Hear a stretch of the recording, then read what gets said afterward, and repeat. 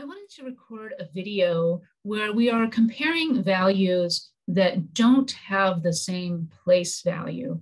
So sometimes when we're dealing with large numbers, millions, billions, trillions, those noun adjective description of the numbers are part of the numbers, and we have to be careful with matching them up. So for example, suppose I wanted to look at a ratio, and I want to look at ratios that are per capita. Per capita means per person. Per person, meaning we're going to divide by the population. So we're given some value. We want to see how much each person would get if we divide it up equally. So an example with a large number would be the CARES Act that was passed because of the coronavirus. The CARES Act was a $900 billion package. Let's say there's about 330 million Americans. It's actually slightly more than that. But I'm interested in what that cost or what we received per person if we had split it up evenly. All right, so the order of a ratio matters. We want the value per person. And I want to include in the values those noun adjectives I was talking about, things like millions and billions.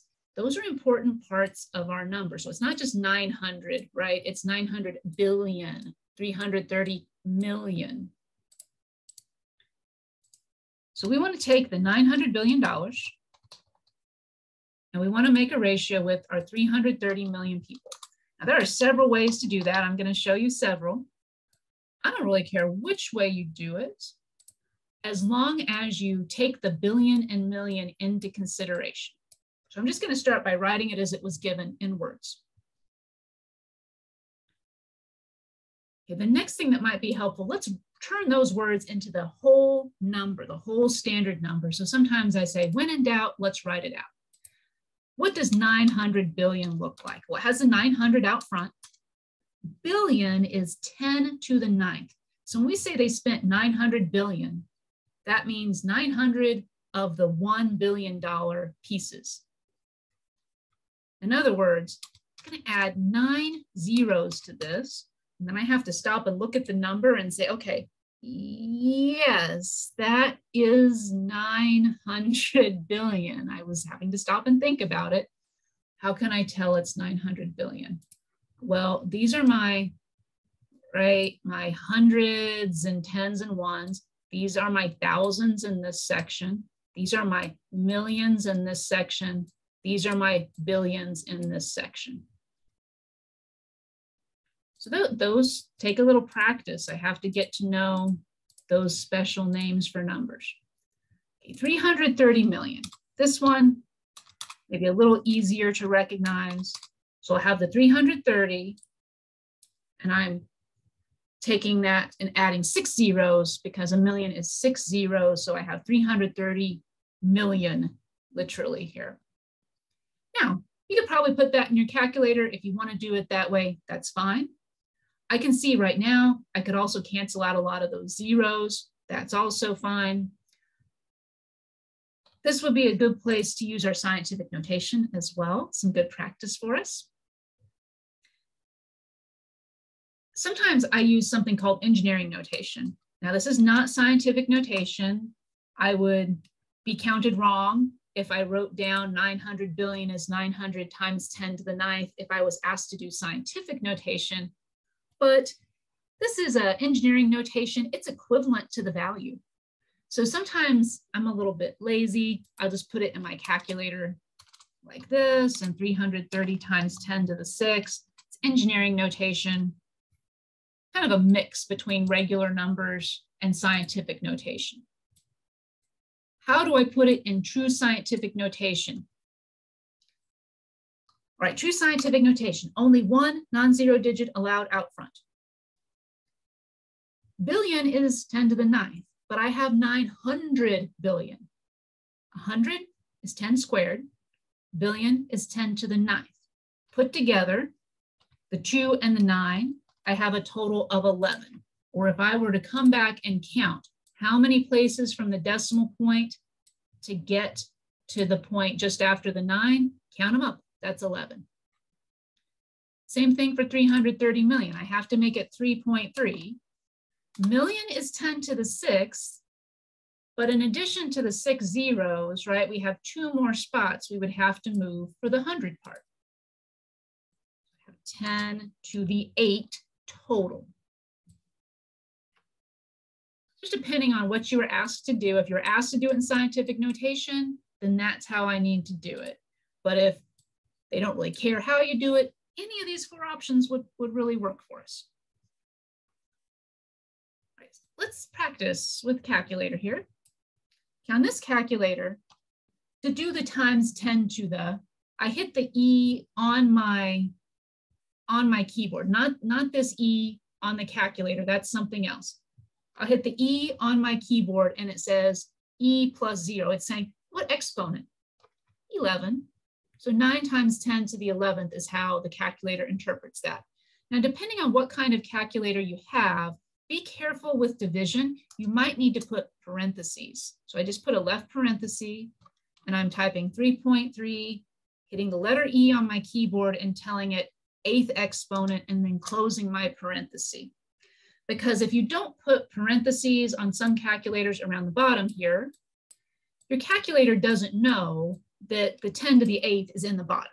So that's why I might need parentheses. The calculator on the computer is not that great here. It turned them into regular numbers and it turned my answer into regular numbers, which is fine because that's ultimately what I'm going to want. In scientific notation though, 9 divided by 3.3 is 2.7 repeating. And then subtracting the exponents, right, is 10 to the 3rd. Or, let's put it back in terms of the problem. The CARES Act spent $2,727 per person in the US. So there's per capita. But wait, there's more. Let's stick with this topic of large numbers. And I want to review some budgetary terms with you.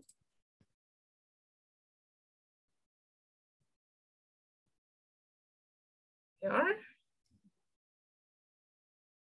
surplus, deficit, savings, debt, all budgetary terms, all related. Let's start with just a person as an example. We have Sally. Sally has $2,500 worth of expenses in January, but only brings in $2,250. How would you describe this situation?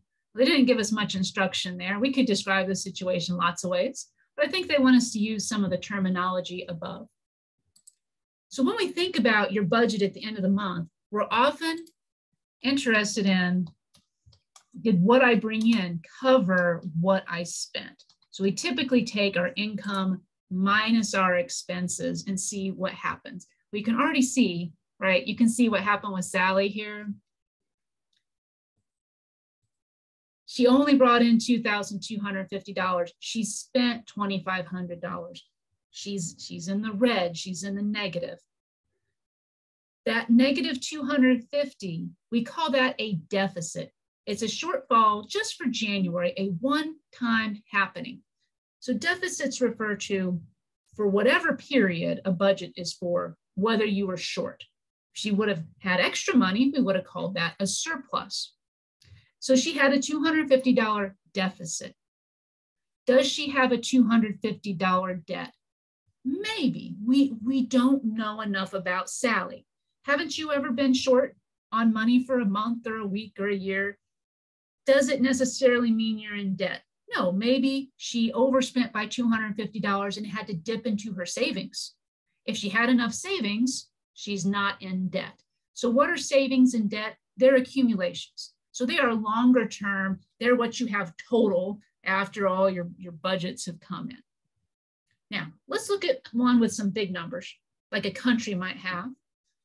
Suppose a country spends $980 billion in a budgetary year and has receipts or income of $1.2 trillion. So countries don't really have incomes, but they get money from, right, taxes or fines, things like that. We'll call it income here just for the sake of simplicity. Now notice we have some of those big number words again, and they don't match. So this is where I have to be really careful. 1.2 trillion. That's how much they brought in. And I want to compare that to 980 billion. Since they don't match, they aren't like terms, I can't just subtract them. Again, I think it's helpful to write the whole number out because honestly, scientific notation is not going to help me too much here either. I guess I could try to write them both in trillions or billions. I think that's going to confuse more people than it's going to help. I say, when in doubt, let's write it out. So the decimal in the 1.2 trillion becomes 1, 2. All right, I'm going to start adding zeros. Trillion is 10 to the 12th. So when I'm done, that 1 should be out front and there should be 12 digits behind it. Let's see if I can get them all here. And then I have to stop and look back at it. Did I get that in the right spot? So I start looking, you know, here's my ones, tens, hundreds place. Here's my thousands. These things are in millions, then billions, then trillions. All right, so I think I got that one in the right spot. What about 980 billion? Well, billion is 10 to the 9. So we're going to have the 980 all out front. The decimal there is at the end of the 980, so a comma there, and then 9 zeros. I'm trying to go ahead and line it up because that's what I want to do here. There we go. So now they're lined up. Now I can take that difference. That's a lot of zeros to type in a calculator. So what I might do in my calculator is just do this front part. 1200 minus 980 is 220. 220, that's in the billion spot. Now, if you're entering this into a homework program, you got to pay attention. Does the box have the word billion next to it? In that case, I want to figure out, you know, where the billion spot is at. Maybe they want me to go to the tenths of billion or something. I have to figure out where that's at so I can type it in that form. Oh, and this is a 220 billion. These are dollars. And this country had a surplus, right? They had excess money. All right, so hopefully that'll help a little bit. We just want to be really careful about aligning and making sure that we have like values matched with each other.